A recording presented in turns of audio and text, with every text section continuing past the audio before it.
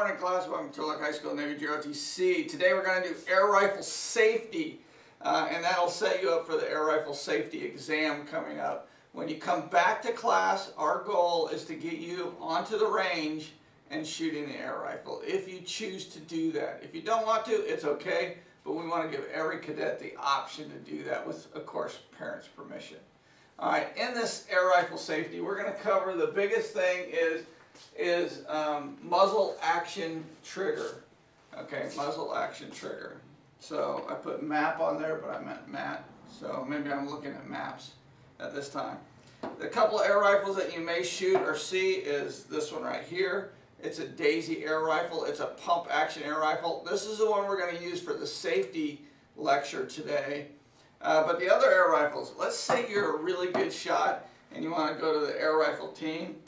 Then you'll go ahead and shoot this air rifle here, and this is the one that we use at almost all the competitions. It's kind of heavy, but let's say you were little. This year we got in some different air rifles, and these air rifles are right here, the T200s, which is an option to shoot too. So I'm just going to show you all of those different ones. But the biggest thing that we have to think about when you think of any kind of a weapon, anything that shoots a projectile out the front, is you have to think about safety. Okay, everything that shoots a projectile can hurt you. It might not necessarily kill you, but it can hurt you. So the idea is to understand some of the basics of that. The muzzle, just to give you an idea, is the end of the barrel. It's what the projectile goes out to. When we talk about muzzle action trigger, the muzzle is where it's pointing. If you take the muzzle and you point it at something and it's loaded and it's all ready to shoot, it will shoot at that point. If I don't point the muzzle at you, or I don't point the muzzle at the target, it won't hit the target. It's pretty simple. If I always keep it up, then guess what will happen? And it goes off accidentally, and we'll talk about accidents in a minute. The pellet's going to go up in the air. It's not going to hurt anybody. It's not going to shoot anybody. It cannot accidentally hit you. It's impossible. Action, that's this part right here. This is where you put the pellets in. In a rifle, that's where you'd put bullets in. In a pistol, that's where you'd put bullets in. But this is called the action. So if the action is open and not closed, it can never shoot. So if I pull this out, this is the CBI, clear barrel indicator. If I pull it out and I have the action open and the safety is off, the safety's right here, and I have it off and I pull the trigger, nothing happens. It doesn't work. It's a mechanical interlock. So if the action is open and the muzzle's pointing away, nobody can get injured. It's impossible. Well, let's say I accidentally pointed at something. I accidentally close the action. I accidentally take the safety off, and then I accidentally have loaded it. Okay, if I don't put air in it, nothing can happen. But what if I decide to put air in it, accidentally, of course, and then I point it at something, I accidentally put the safety off, and I accidentally go inside this trigger guard and pull the trigger, oh my goodness, you could actually fire the weapon. So, and again, that was simulation of having a round in there. I didn't have one in, just for your own idea. So, accidents. Accidents can't happen if you break the chain of safety at any point. It can't happen. So if I never pointed at someone, I could never shoot someone. If I never loaded, I could never shoot someone. If I never close the action, I can never shoot someone. If I never take the safety off, I can never shoot someone. If I never cock it, charge it with air, I can never hurt someone. If I never put my finger inside the trigger safety and pull the trigger, I can't hurt someone. So those are all the safety rules. You have to violate every single one of those rules to hurt somebody. So you can see accidental firing, there is absolutely no excuse for it at all. So how are we going to mitigate it? First of all, we're going to describe what the rifle is. Okay, this is a Daisy 887. It's very simple. This is the basic rifle that most people start off shooting here. So this is the barrel here. So this is what the projectile goes out, and then it goes out the muzzle at the end, and then this here is the front sight. As we look back, go further down, this is where the action is, so we call it the action. This is the rear sight, and it's considered a peep sight. And then this right here is the stock. This is the butt of the rifle. This is the trigger guard. This is the trigger. This here is called the charging handle. And then we also can put a sling with this, and this is where you'd put the sling and sling swivel on it, this attachment point here. But we're not going to show you that today. Does anybody have any questions on this? Okay, good. Alright, so what are we going to do with this? First, we talked about safety. We talked about muzzle action trigger. We talked about the clear barrel indicator. Anytime the rifle is sitting down and it's not being looked at or not being taken care of, you put the clear barrel indicator inside here so that it makes sure that the barrel is clear. So if I'm going to have some difficulty with this, but we'll get it eventually. So if I have this down, anytime the rifle sits on anything, it has a clear barrel indicator. Now I can set the rifle down. Now if I'm way over here, I can look at that and say, oh, it is empty. It's not loaded. It has a clear barrel. I can see that from all the way across the room. So it's no issues. You know that these are clear because they have clear barrel indicators inside them, so you know they're empty. So if I'm going to take this rifle and I'm going to shoot the rifle, the first thing I do is I remove the clear barrel indicator. Step one. That's empty. The second thing that I'm going to do with the rifle is simple. I'm going to charge the air. So I'm going to put air in the rifle, all the way out and then all the way closed. The next thing I'm going to do is I'm going to put a pellet in. I'm simulating putting a pellet in. Pellet, simulation. There is no pellet in there. And then I'm going to close this at that point. From there, I'm going to make sure, if this is downrange, I'm going to make sure that the rifle is pointing downrange, not at anybody. And then I'm going to go ahead and take the safety off. The way the safety works on this is it's a push button here.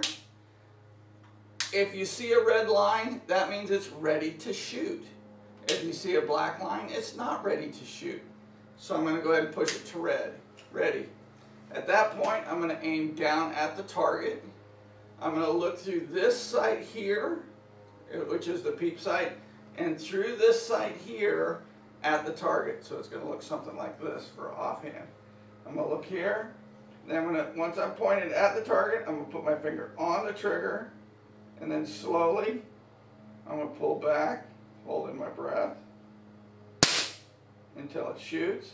As soon as I do that, I'm going to take my finger off the trigger, point the rifle up, pull back, and then I'm going to go ahead, if I'm going to put the rifle down, I'm going to put my CBI back in the rifle again.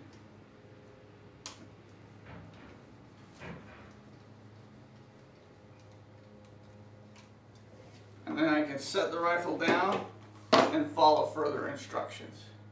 Now, a couple other air rifles that we have here. For example, we have this air rifle here. This is a Crossman. It's very simple. This is a little bit different. Again, it has the same thing. It has a CBI. It has the muzzle. It has the front sight. It has the action. It has a rear sight. And here you cock it here. This is the cocking lever here. So if I'm going to cock it, I pull it back. I'd simulate putting the pellet in, and then I would close it. And that's all there is to arming this. Now this one's ready to go. This safety is a little bit different. It has a little lever here. So the front lever is the actual safety portion and locks the safety. So to take the safety off, you just push it forward. And now it's ready to shoot. So now what I do is I'd aim at my target that I have down here. I'd look through the rear sight, through the front sight, finger goes onto the trigger, and again, nice smooth pull, and shoot. Take your finger off the trigger, pull the bolt back until it clicks, and then you can put your CBI back in again, and then it automatically charges its air. And finally, the T200. This is the T200. It's a bolt action, which you might see at home at a rifle at home if your parents are shooters. Again, you pull this clear barrel indicator out, set it down. You would put your pellet in here, in this point here, simulate, put it in, simulate, and then you'd close the bolt. And then you'd close the bolt like that. And then at that point, now you're prepared to shoot. Again, a little bitty rifle, looking through, and you shoot the air rifle. And you open it back up again, pull the bolt back till it cocks, put your clear barrel indicator back inside, and now as you see, they are all done. Alright, so what are we shooting out of this? We're shooting pellets, and the pellets are only this big. There, they got a little flat head on them, and they have a little opening at the back of them right here. And when we shoot them, what they do is they end up looking like this. That's how hard they shoot when they hit the target. Now the target is 33 feet away, and that's what it does to the targets. It smashes in there. These are made of lead. What does lead mean? That means when you're done handling them, you don't lick your fingers in between shots. Otherwise, you eat lead. Now, obviously, if you're less than 4 years old, you could have some issues if you lick lead. Older people, not so much, but it's got to be safety issues. Again, wash your hands when you handle anything. You go outside, you wash your hands. You play on toys, you wash your hands. You handle lead pellets, you wash your hands. It's really simple. How do you wash your hands? You put soap, you put water, you go rubby, rubby, rubby for 20 minutes. Alright, these are the targets that you'll be shooting at 33 feet. Right now we're at about 10 feet, so about twice as long or 3 times as long as this. Now, these are the targets. There's 10 targets on here that you'll be shooting. If you look at the very, very center, there's a dot about the size of a pinhead. That's the perfect 10. Just hitting the target gives you about a 4. So the idea is, as you see, that these are very precise shooting, so there's very precise shooting techniques that we'll cover at later dates when you come in, and we'll talk about those in different lectures. But the idea is safety, safety, safety. If you have a doubt, or if you have a question, or if you are not sure, raise your hand. I am the range safety officer when we shoot. I will answer your questions. If something doesn't work the way it's supposed to, stop what you're doing, raise your hand. And I'll say something like, "What?" And then you go, "Sir, my rifle's not shooting." "Oh, okay." And then I'll walk over and help you out and figure it all out for you. Okay, the idea is to never do this. You're shooting this way, bang, bang, bang, bang, bang. All of a sudden you have a problem. "Sir, I have a problem." "No, I don't want to see that. I will kick you off my range." You'll get a boot in the bottom saying no. I won't really boot you in the bottom. I'm just saying that as a simulation. Okay, so the idea is always understand your muzzle is always either pointing down range or pointing up. Those are your 2 choices. The reason why we don't point it down, like hunters, a lot of hunters point them down all the time. The reason why we don't do that is because of ricochets. And we don't want to ricochet and do stuff like that. Never put your finger on the trigger unless you're ready to shoot at that point. Okay, that's the only time your finger's ever on the trigger. And I've seen a couple of times, I swear, you know, if you don't follow the procedures, what you do is some people will load it first and close it, and then they will cock it. Well, what happens is sometimes the cocking is hard, so they'll open it up like this, and they'll be like, oh, they're struggling, and they're like, Oops. What? Sir, I just shot the ceiling. What? Oh my gosh, get off my range. All right, so those are some really big safety features. Remember, for this rifle and for the testing purposes, what you do is you take the rifle, you remove the CBI, and then at that point you charge the air, then you put your pellet in, and then you take your safety off while you're aiming downrange at the target. Okay, always think safety first. Now, what if somebody hands you a rifle and like this? What do you tell them? Whoa! Open up the action, and they'll go, oh, sorry about that. Put your CBI in, and then they'll be like, but I'm having problems putting the CBI in. As you can tell, it's not easy, especially on these ones. You have them put the CBI in, and then once the rifle you know is safe, you can say, okay, I'll take it, and then hand it to them. You are also a range safety officer. If you see anything unsafe, yell, stop! And at that point, everybody's finger should come off the trigger, and you stop. Stay where you're at, don't move, and then we'll identify what the issue is. Does everybody understand? You are a safety officer. You are our first line of defense. I am the last line of defense. Okay, and that's the way we need to look at safety. You are responsible for you, and you help me be responsible for everyone else by performing safe weapons handling procedures. This may shoot a pellet, but it can hurt. If you practice what I'm teaching you today with any weapon that you ever see laying around, you will always be safe and you'll never have an accident. We always prepare, or we always have the thought of every weapon is loaded until you prove otherwise.